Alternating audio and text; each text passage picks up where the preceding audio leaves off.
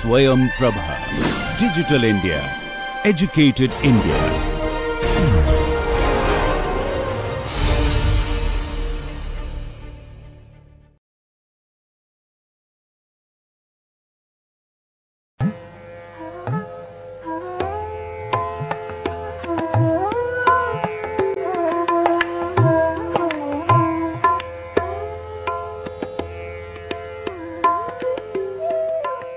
Today the lecture is an important one. That's because I am going to give you the fundamentals of the ecosystem framework for a supply chain or a service chain.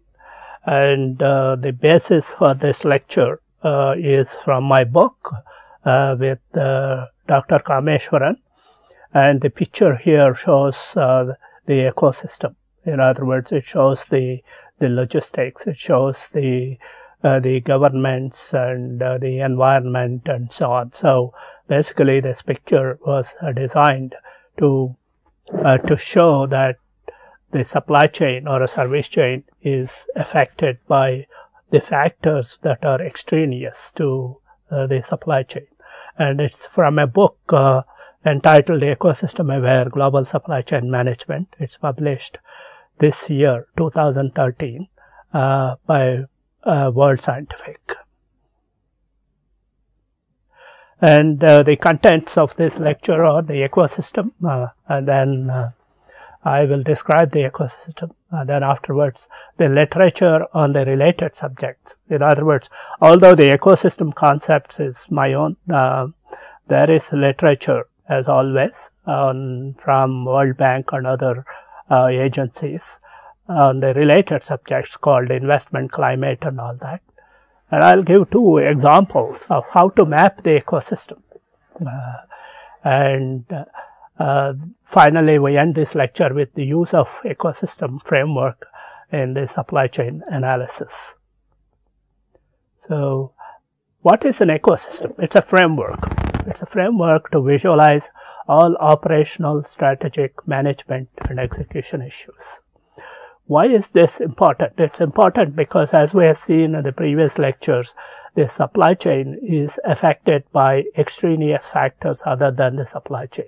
It's not just the suppliers, the manufacturers, the logistics providers, and the retailers and the customers that affect the supply chain. In the earlier studies, people were talking about supply and demand matching. That was the most important thing.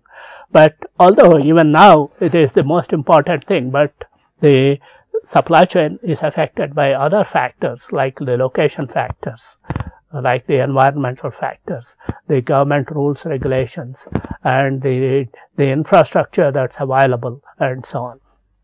So let's see what is the ecosystem.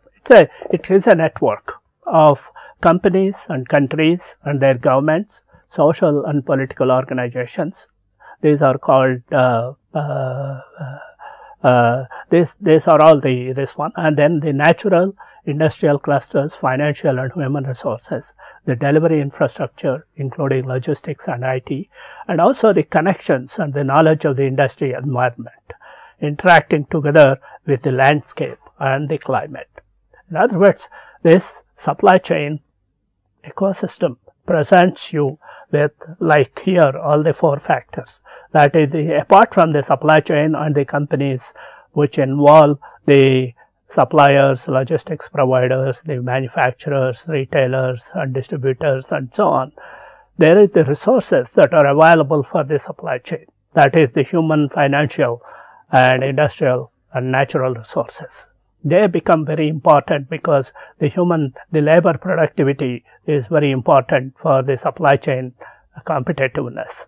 And similarly, the institutions, which are basically the countries, their governments, the social and political organizations, they are also important and they affect the supply chain because in a global supply chain, all the regulations are set by the countries, and also the social organizations can move against globalized organization or move against some particular company coming into the country and so on. So similarly, the industry organizations have to cooperate because they create a brand for the country in which they are coming. Similarly, the delivery infrastructure, which is the logistics, information technology, and so on.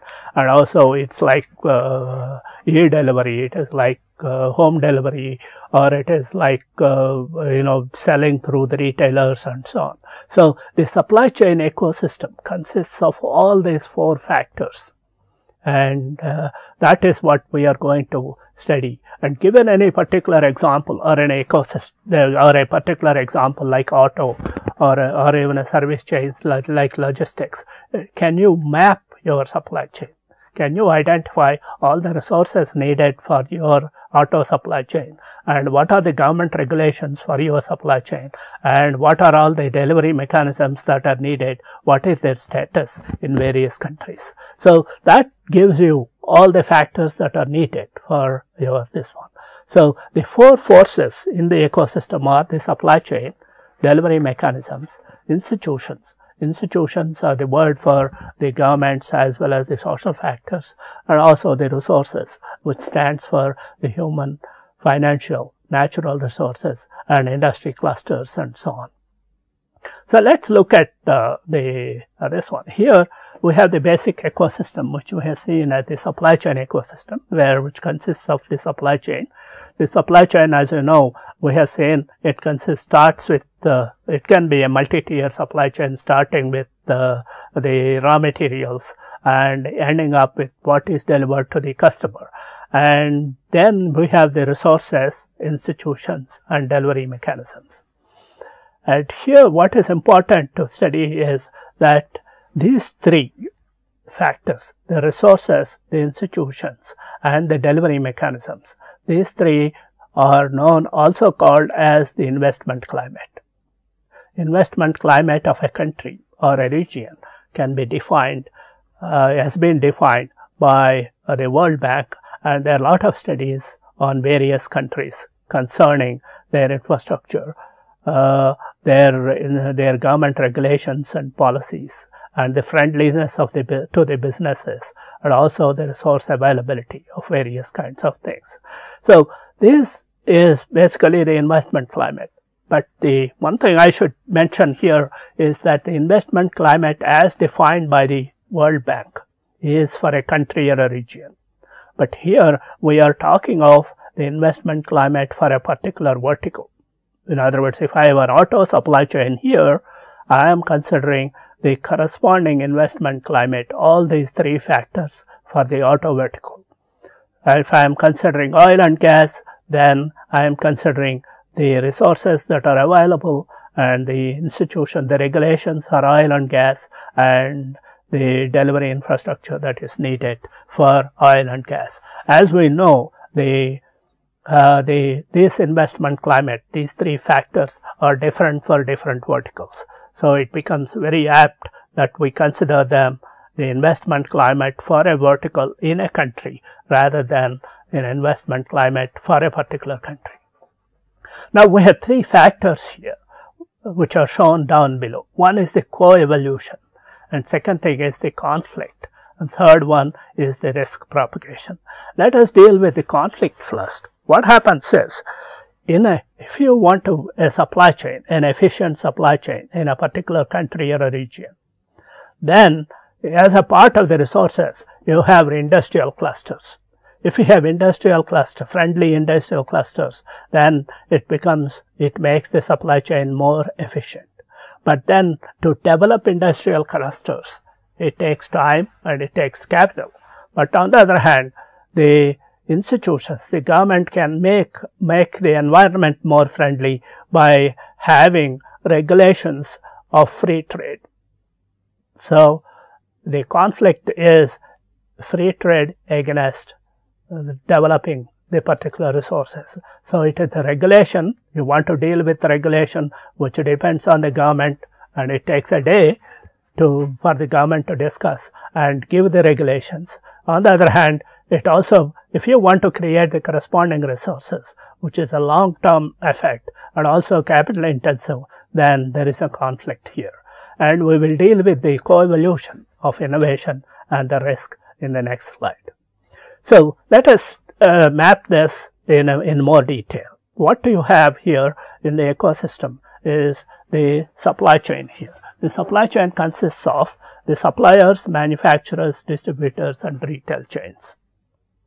So this is the map of the supply chain. Given any vertical, let it be auto, let it be food, let it be electronics, let it be PC, let it be handphone, any of these verticals, oil or gas, they have all these 4 factors. If you want more this one, you can include as necessary. So, and then what are the kinds of resources that are the government factors that will say? Now, when you are talking of a global supply chain, you have the issues like customs, then export and other government regulations, export, import and other government regulations. So, these become very important because when you are having trade, this one, and if you are sourcing your for your manufacturing plant, if you are sourcing the supplies or the components from some suppliers from a country which is different from yours, then in such a case the customs duties and the export and other regulations on both ends of the chain will become very important. Then the quality control and environmental issues. In other words, manufacturing has a lot of GHG gases, and a lot of people, a lot of countries are coming up with environmental regulations. And also there is the quality control of the products that you are buying, and that becomes very important. And this sometimes become the country factors. That's where we have included this under institutions. The quality control factors. For example, if you are talking of a particular product, a pharmaceutical product, whether the quality control tells you whether you can use that particular product in that country. And similarly, the environmental regulations, the carbon footprint, they become important and all that. And social, financial and trade issues become very important. Sometimes the social factors like you may have labor union problems, and sometimes the financial problems because the banks may not give loan to foreign countries, and there are also trade issues, the free trade issues coming in. And the third one that we are considering is the resources. There is the resources are the infrastructure, the foreign institutional investors, the ports, airports and roads. This becomes an important thing because when you are importing or exporting, then the ports are important. This one, and industry clusters. Industry clusters, that means if you are sourcing a particular component, if there is a cluster that's available, for example, there are auto clusters in Pune, auto clusters in Gurgaon, auto clusters in Chennai, and these kind of clusters will help the supply chain owners to basically source from these clusters, because everything they need is available at one factor. And also there is the clusters also create the labor knowledge and labor productivity in this. And also human, financial and natural resources and labor unions are the other resources that are available.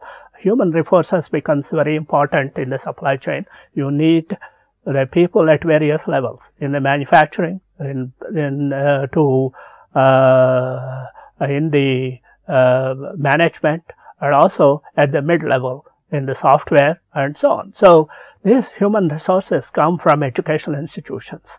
They can be engineering colleges, they can come from polytechnics, they can come from skill-based training institutions, they can come from management training institutions and so on. So the human resource and their productivity become an important thing in terms of resources. Similarly, the financial resources.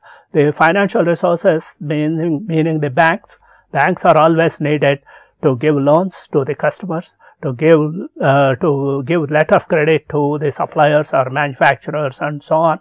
And also the interest rates they charge become an important thing that in making the resources which are competitive for the supply chain. And similarly, the natural resources, the power, water and the mines, all these things affect. And also the labor unions and their strength is an issue. And finally, we have the delivery infrastructure or delivery mechanisms, the logistics and IT companies that are needed. We have seen in the last class there can be 1 PLs, 2 PLs, then 3 PLs and 4 PLs, and also the transportation that's available by rail, air, ship and road, and also the logistics parks, the special economic zones, freight corridors and so on. So if you look at this particular diagram, it gives you a cosmic view of not only your supply chain, but all the factors, all the extraneous factors from the governments, from the resources, from while delivering, and it gives you all the extraneous factors that affect your supply chain. So it's a kind of an environment that you have. So while studying this particular subject, there are 4 things that we study in this. That's called GREEP framework. The first one is governance. Now you have a supply chain here, which is the suppliers are in one country, the manufacturer in another, the distributors are in another, and retail chains and customers are in another different country. So when you have supply chain that is dispersed, then how do you govern this particular thing? The governance should also take into account the resources, the institutions and delivery. In other words, if you are sourcing your supplies from China or from Malaysia or from some other place, then your staff or your management should be aware of all the rules, regulations, customs, export and other things, and also the quality control, the environmental issues and that, because you don't want to be a party to any in basically going against any of these country regulations. And similarly, you should be aware of what is the logistics providers, who are the logistics companies, what is their delivery mechanism, and do they do the perfect delivery or defective delivery and so on. So the knowledge is needed about all the supply chain factors. That is the governance. So the governance is a non-trivial issue here when it is globally dispersed. You should have connections, you should have the knowledge, and also you should have the management skills and so on. So there are other things with the risk. And I stands for innovation and P stands for performance. Now let's look at the innovation here. What happened here in this supply chains was, first there were modularization of products, as I said in my first lecture, that whatever product you are manufacturing, whether it is an automobile, whether it is a cell phone or a PC or a laptop or whatever, it is an assemblage of products. These products are modules, and each of these modules are basically standardized, and the processes on which these modules are made is also standard. So that means then you are looking for where to manufacture this particular thing using industrial clusters in low cost countries. So in other words, the products are so standardized, the sub-assemblies are so standardized, they can be manufactured anywhere. So if you want to reduce the cost of production and the cost of supply to your customers by your retail chain at the end, then you want to choose a country where you could do it cheaper. So the low cost countries. But if you want to do it at the low cost countries, then you need the particular countries where it is low cost to manufacture and where the expertise is available to manufacture these particular companies, those countries to allow you to manufacture them there. Either you set up your own shops, like the FDI, foreign direct investment, or you outsource. But whatever you do, then you require permission from the governments here. So, and then it goes, if you want to transport all these components quickly, following just-in-time principles, then you require logistics. And you also require the communication companies to communicate globally with your partners. So that becomes a virtual co-evolution. That is, the modularization of products, low-cost countries manufacture, then liberalization of economies, and transmitting or transportation of the components to the manufacturers or the supply chain partners in just in time, so that you keep minimum levels of inventory and reduce the cost. So that becomes what is called a co-evolution. That is what we were talking in the previous slide. So the co-evolution has been possible because of all these four things are basically correlated. In other words, a particular supply chain master, he is aware of the resources, he is aware of the country's regulations, rules, and so on. He is aware of what kind of logistics and other facilities that are available. So he can judiciously use those and select the suppliers or the partners and use it to his advantage, so that the total cost of production comes down. That is the co-evolution. And similarly, you can have what is called the risk problem. What is the risk here? Supposing there is a financial problem in one country. Now, the financial country, because when you have outsourced this, you are using the resources in a particular country, and that particular country, the financial issues are important because they are either your customer's country or they are your supplier's country.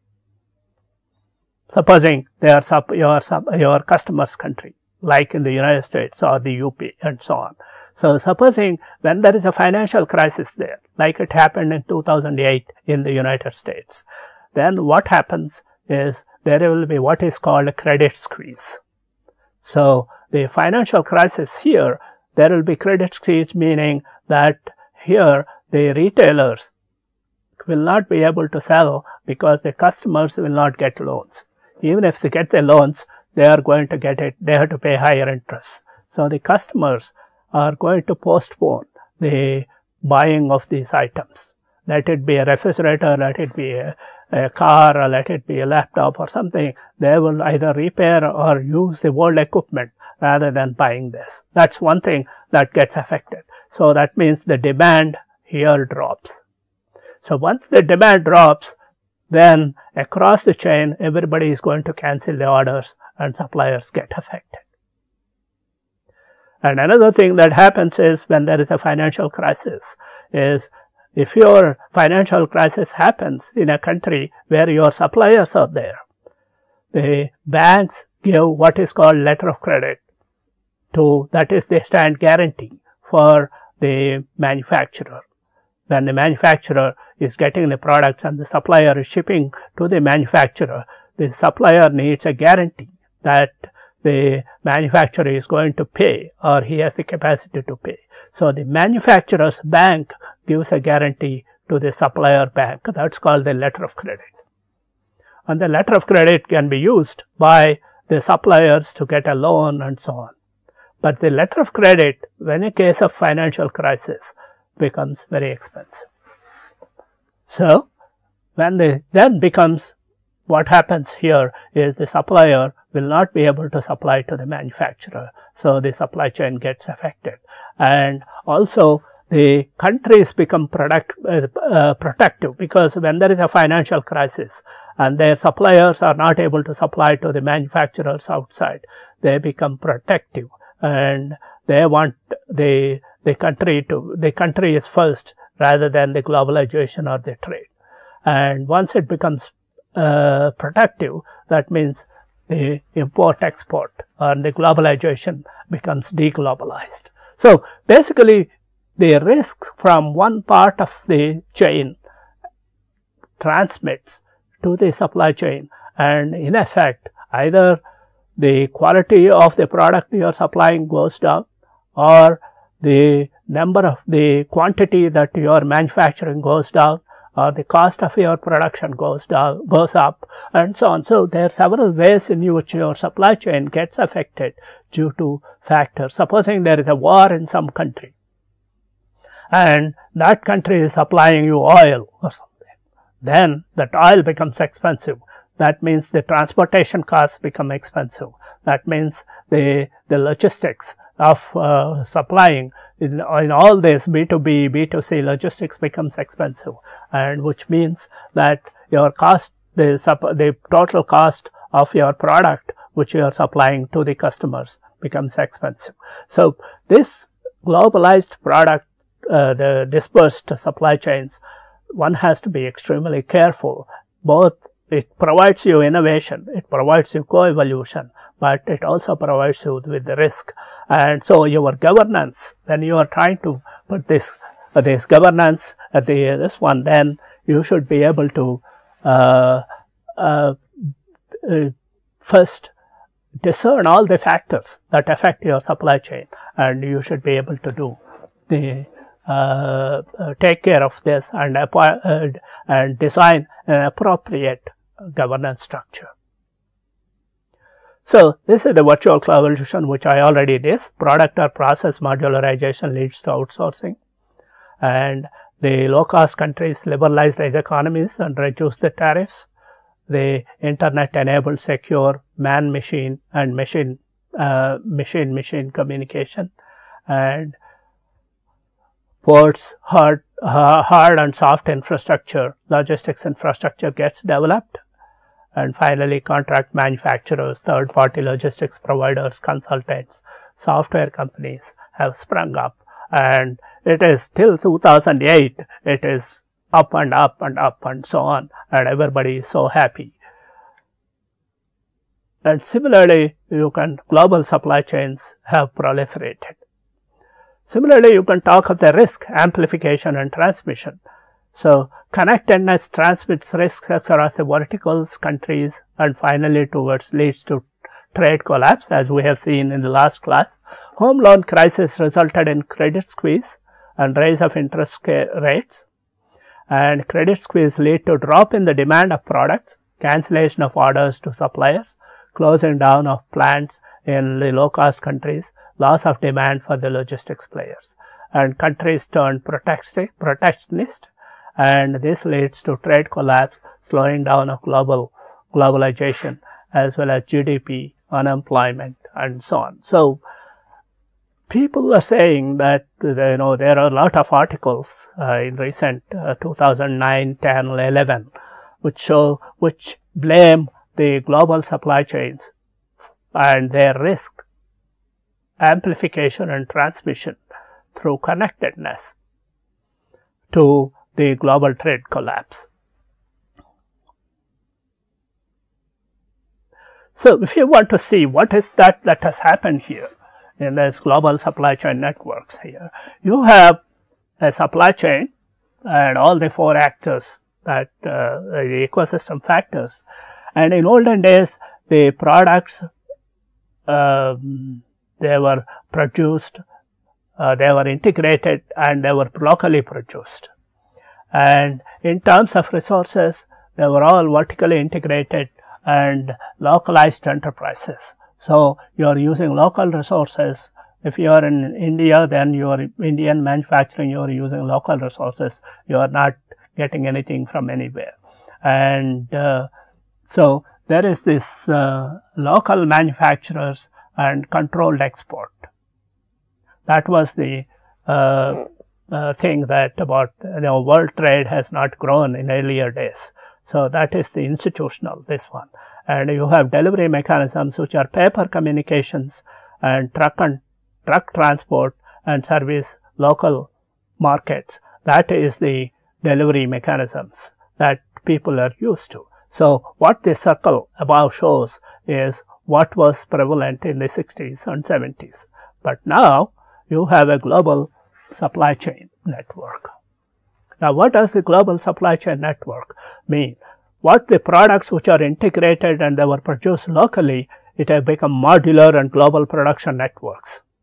So there is a transition from local production to modular global production network. And similarly, vertically integrated to globally distributed networks, there is a transition in terms of the resources, which means instead of using your own resources earlier, and producing resources by yourself, by having polytechnics and so on for labor, for having banks and giving the loans for finance and so on. You have now globally distributed networks. That means you have to get finance from global companies, whichever country you are there. You have to get human resources from the country where you are sourcing and so on. So basically, all the resources become globally distributed network. And similarly, the institutions have to deal with free trade enabled global markets from local markets, and they were only exporting to free trade enabled global markets. And similarly, the delivery infrastructure has moved from paper communications and truck transport serving local markets to internet enabled third party logistics providers serving local markets. So you can see that the global supply chain has made into these 4 factors, and that is how the evolution that we have described has happened. And our ecosystem aptly describes all the factors that are involved in this. So before we proceed further, let's look at the literature. The literature is what are the drivers for global supply chain competitiveness. There are literature by a lot of consulting companies, McKinsey, Deloitte and others, who talk about various factors, but not in these 4 items that we have mentioned. In other words, the World Bank talks about the investment climate, and the Deloitte and other manufacturing competitiveness reports, they talk about various factors. They give list about 10, 15 factors. But in the advantage with this one is they are all basically grouped into 3 factors. And the 4th one is the supply chain. But the supply chain is affected by 3 factors. And they are the resources, the institutions, and the delivery mechanisms.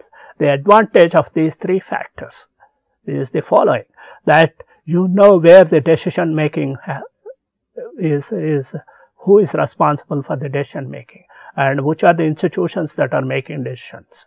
In other words, if you are looking at financial problems, you know banks are responsible for that.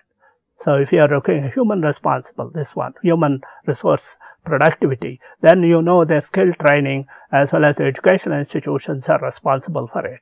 If you are looking at say regulations, trade and all that, you know they are government departments. If you are looking at the problems with your logistics, with your delivery, with your ports and so on, then you know they are the ports responsible. So by grouping all the facts under 3 words, you know who is responsible for it, and you know how to correct for those things.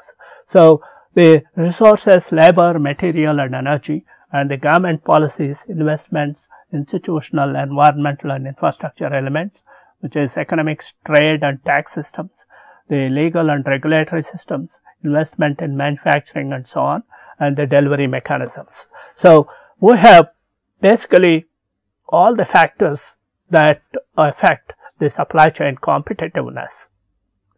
Of course, apart from the supply chain itself, are given in this particular this one. I mean, there are lots of reports without mentioning these 3 top items. All these things are listed as 10 to 15 or whatever, and I have added my own here in this, and there are lots of reports from consulting companies. Similarly, there is a comparison with global entities by World Economic Forum. World Economic Forum, apart from the World Bank on the investment climate, has these reports on global competitiveness report. That is, the rankings depend on elements of microeconomic environment, the quality of public institutions, and the level of technological readiness and innovation. Of course, this global competitiveness report does not include all the factors that we have included, but it includes only some. But still, it ranks countries by these elements. And there is the Global Information Technology Report, which is the Network Readiness Index, is a measure of the degree of preparation of a nation to participate in and benefit from ICT developments. It deals only with the information technology, which is a part of delivery infrastructure. It doesn't deal with the institutions as well as the resources. And the investment climate, which is a World Bank report, has 3 factors: the microeconomic factors, the regulatory framework, and physical and financial infrastructure, power, transport, telecommunications, banking, and finance. So these are all empirical and data driven, in the sense these institutions, which are making the report, they collect a lot of data and analyze it. They are excellent reports. But the ecosystem framework is much more general than what these people are talking about. So if you take our framework, it's possible to gain more knowledge, and then also give more informed decisions using the ecosystem framework. So before we proceed, let us see how to map the ecosystem for some examples. Let us take an auto example. In the auto system, if you take, there is the auto supply chain. That is, you have the design, and then the clusters and suppliers, manufacturers, dealers, and customers. So basically, that's the auto supply chain that one has. And let's look at what are the kinds of the government regulations come in and so on. The government regulations there are a lot of government regulations come in. The free trade agreements. For example, India has free trade agreements in the auto with some countries. There is the ACMA, that is Auto Components Manufacturers Association, and also CII, which is the Confederation of Indian Industries. These are the organizations that basically help in training as well as in helping the government in making policies and so on. So these are the government regulations. I'm talking of the Indian this one, but in every country they have automobile associations, there are industry associations and so on. There are quality control and social and environmental issues. Now the transport, which is the auto system produces vehicles, and vehicles produce a lot of greenhouse gases, and they use petrol and oil.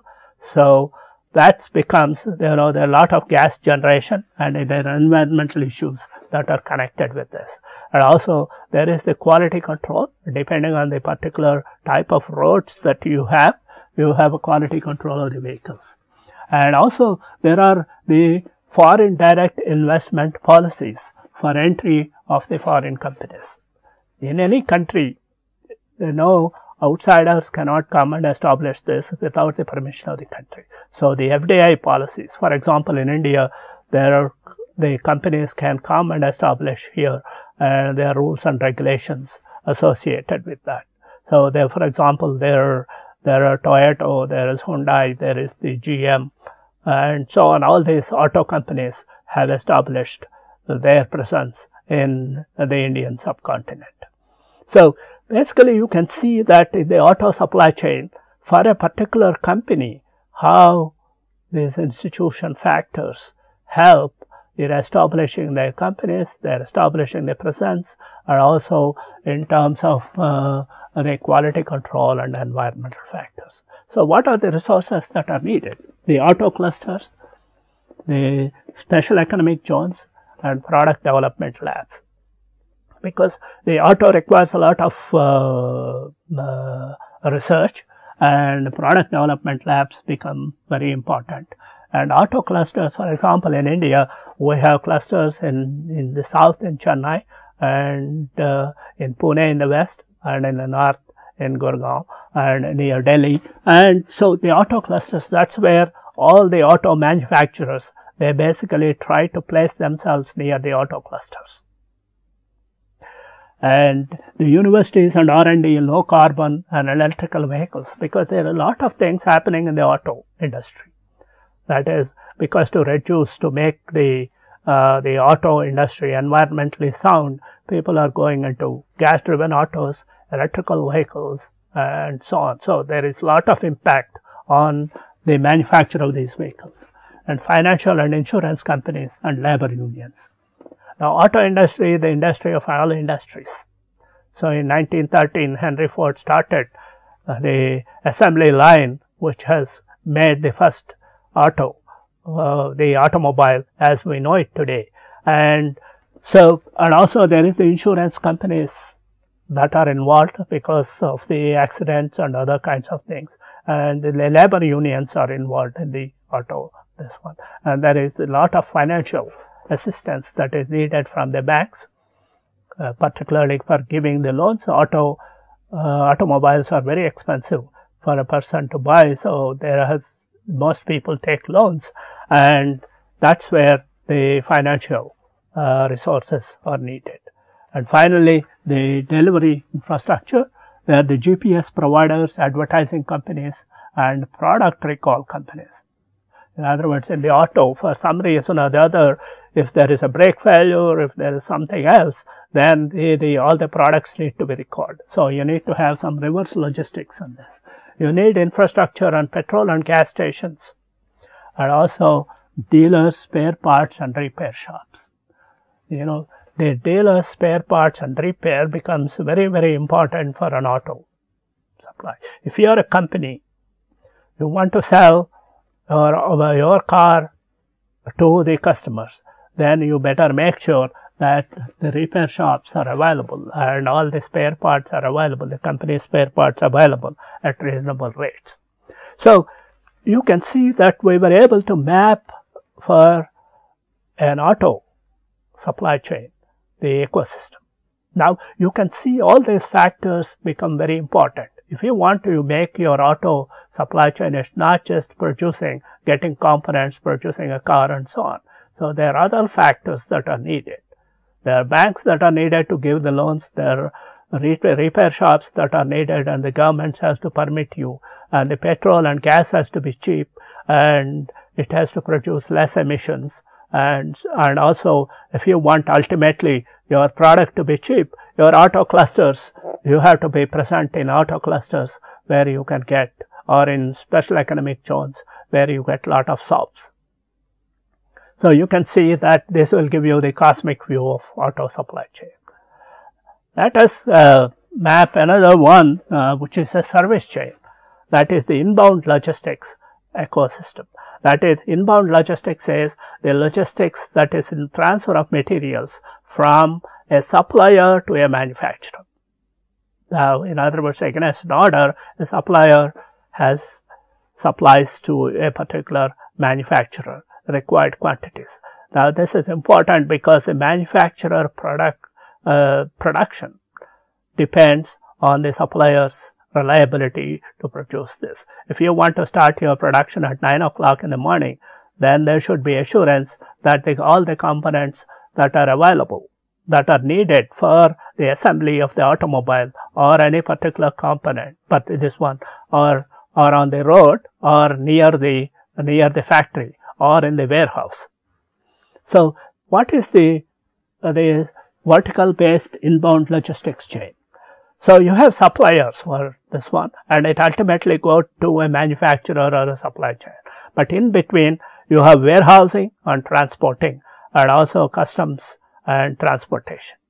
So in other words, at the both ends, you have the suppliers here, and the suppliers, they have a warehouse where they will store all their inventory, and there is the transportation that takes it, and if it has to cross customs, if it is crossing the countries, it has to go through the customs and then transport it to the manufacturer's warehouse or a supply hub. We have seen what is a supply hub in this. So this is very briefly the service chain that is associated with the logistics. Now here, what are all the institutions coming in? Because you are crossing the countries, then the customs, export and other government regulations that you need to.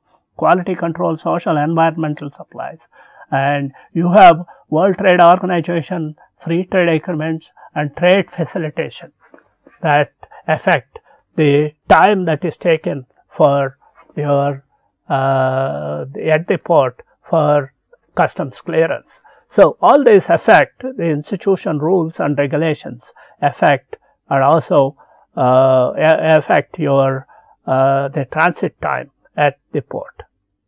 And what are the resources? Of course, the infrastructure, the ports, airports and roads, and the universities, R&D and skill training, financial insurance companies and labor unions. These are the same for the as in the auto, this one, because there is the same kind of logistics here. So, you have logistics companies and IT companies that are involved, and the transport, the rail, air, ship and road transport, and logistics parks, SHs and freight, this one. So, you can easily see the map, although you are from suppliers to you are transporting end to end in this, and this particular thing is vertical based. That is, if it is auto, this is different. I mean, these are all general labels, but this vertical, these are all these things are vertical based, auto, gas or electronic and so on. So, we are able to map this for a service chain. This.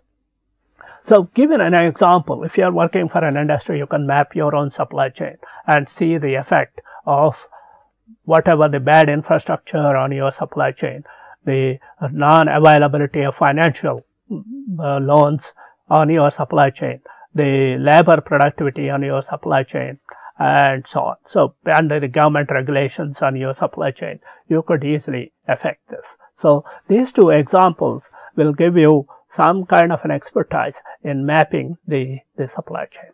So, this, as I said before, the supply chain ecosystem framework can help you study governance, which means how do you govern your globally dispersed supply chain.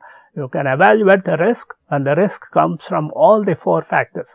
It can come from your supply chain, of course, that a lot of people know how to study. It can come from resources, like the financial resources, or it can come from the human resources, or it can also come from the governments by just saying that they are turning protectionist, or it can also come from your delivery infrastructure, labor strikes, port strikes, or it can be the truck failures, or it can be several other things, or piracy during in the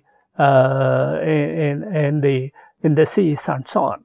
So, similarly, innovations can come from the governments, it can come from the resources, it can come from, of course, your supply chain and also in the delivery infrastructure. Your performance, that is your lead time, cost and other factors, they also depend on the four factors. For example, if you are talking of a lead time, people usually talk about the lead time for the supply chain, but if you are crossing the countries, then the delays in your in the port or the delay in your delivery is going to affect your lead times, the total lead times which are end to end.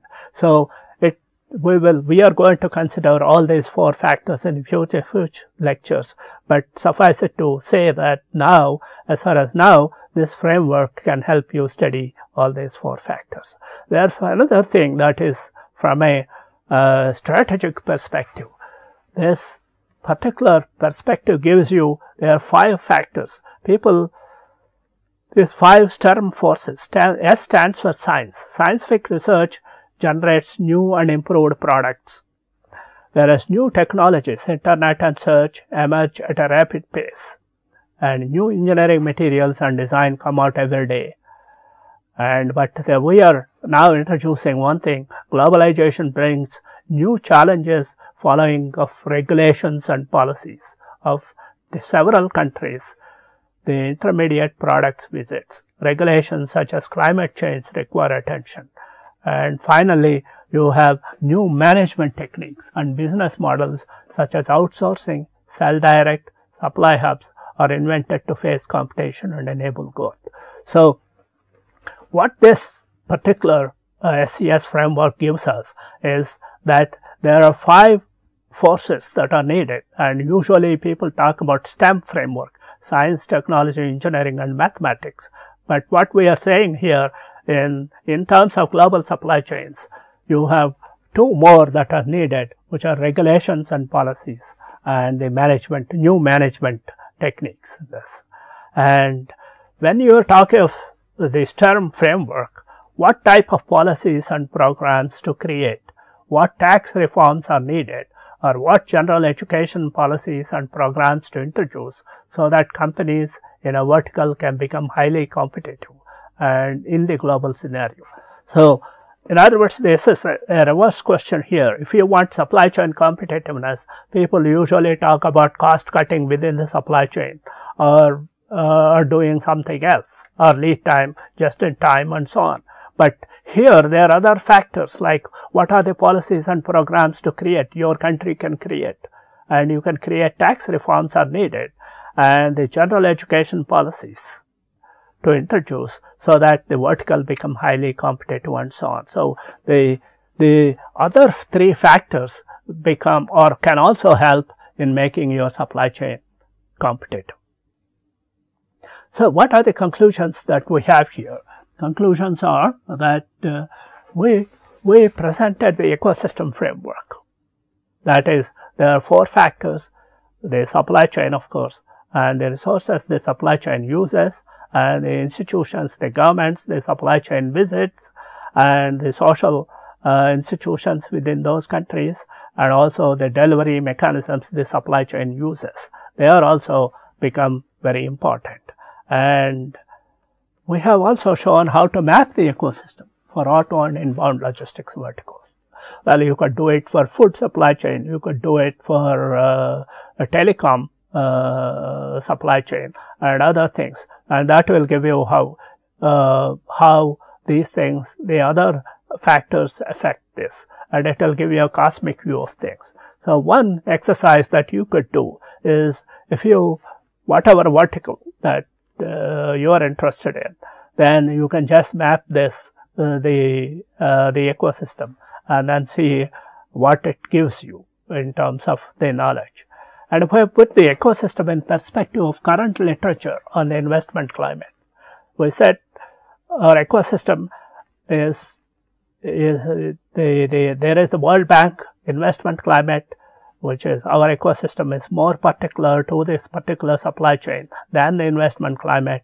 And also there are several reports by consulting companies like Deloitte, McKinsey and others, and our report basically puts all the factors that affect the supply chain into three big factors. And the advantage of having three big labels, institutions, resources and delivery, is we know where the decision making power is there. So, if you want to affect the financial problem, then you know where it is. It is in the resources.